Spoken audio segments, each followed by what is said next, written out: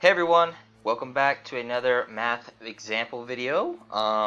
Your host, your only host on this YouTube channel, for now at least. Today we're going to talk about interpreting quadratic graphs. So let's go ahead and pull up some of these problems. Today's problems are going to be mainly word problems, and essentially we're going to be given some sort of context, and then we're going to be given some multiple choice options here, and we've got to figure out which of these multiple choice options make sense given the parabola. Okay, so let's go ahead and read through this real quick. Simon has a certain length of fencing to enclose a rectangular area. The function a, which is just a blue line, models the rectangle's area in square meters. So you can see here square meters represents our y values, our outputs, and the x values are the width. So the width of the rectangle is going to change the area of the rectangle, because the area of anything is, well, the area of a rectangle is length times width. So as we change the width, we're changing the area. All right, and we've got some options here that we need to identify as either right or wrong. The greatest possible area is 10 meters. So I'm going to go ahead and zoom in over here. And I noticed the word greatest, and greatest to me is probably talking about the vertex. Okay, the greatest, the max, right? That word greatest, and it's saying that the greatest area is 10 meters squared. Well, if we look at meters squared, the highest point on this blue line, we can see that it's even with 100. 10 would be down here, and this isn't the area that's the greatest, because the line goes above it. So we can go ahead and rule out option A. Option B, the greatest possible area is 100 meters. Well, we just talked about that. Of course, that's where the highest point of the blue line goes to. So that is absolutely going to be one of our options.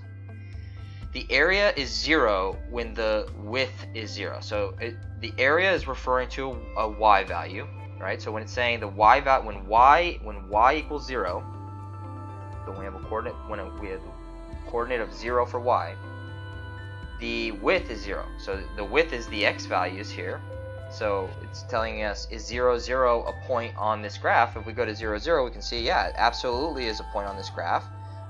So this is absolutely going to be another one of our options. When the area is 0, so when the y value is 0 again,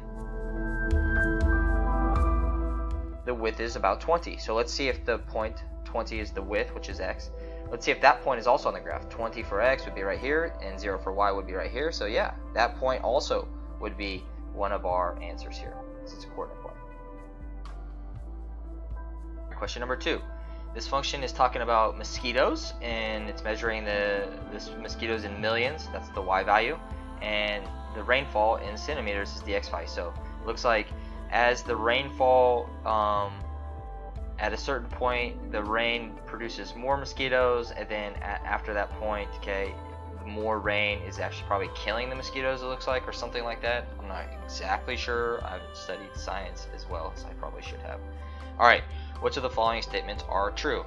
I don't know science, but I do know math. The largest possible number of mosquitoes when rainfall is about 2 centimeters. So rainfall is x. So we're going to go to where x is 2, which is right here on our graph. And we're going to go all the way up. Is that the largest point on the parabola? Absolutely is. So it looks like option A would be one of our options. So essentially what I'm doing is I'm figuring out the number that it gives me. Is it an x value, or is it a y value, or is it some other number? I knew this was an x value because it said when the rainfall, which is x, the rainfall is 2 centimeters, so I went to 2 centimeters. And it says largest possible. Well, that looks like the largest possible point because it's the highest one, so that makes sense. The largest possible number of mosquitoes is when the rainfall is about 4. That's obviously not true. 4 is down here, and that point is lower than the point that we just talked about. There are no mosquitoes when there is no rainfall. Alright, so when there's no rainfall, that means that there's 0 rainfall, which means if there's no mosquitoes, that would be 0 mosquitoes. So is the coordinate point 0, 0? C is asking us, is the coordinate point 0, 0 on the graph? Yeah, 0, 0 is right here. When there's no rainfall, there is no mosquitoes. That is absolutely right. There are no mosquitoes when there is when rainfall is about 4 centimeters. So no mosquitoes is the Y value, and 4 centimeters of rainfall would be an X value. Is that a point on the graph? Yeah, we just dotted it. That is also an answer. So we've got 3 answers again for this one. All right, question number 3.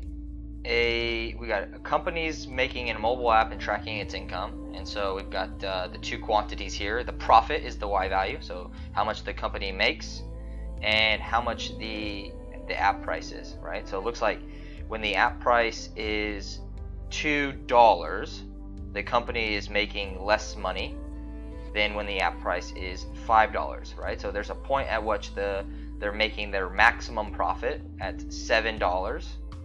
They're making about $38 million profit, right? But after $7, as they raise the price, okay, the profits begin to go down because people are less likely to buy an app that is expensive, right? So let's go ahead and go through this problem and see which of these are answers. The greater app price always relates to greater profit. The greater the app price is, the greater the profit. So that's true. That's true for all of these numbers. Whoops, what's going on here? That's true for all of these numbers, right?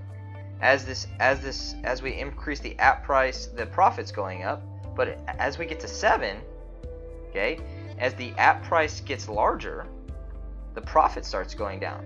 So as we increase the app price, does it always increase the profit? No, that's not true. There's a certain point at which the app price is actually decreasing the profit, and that is after 7, right?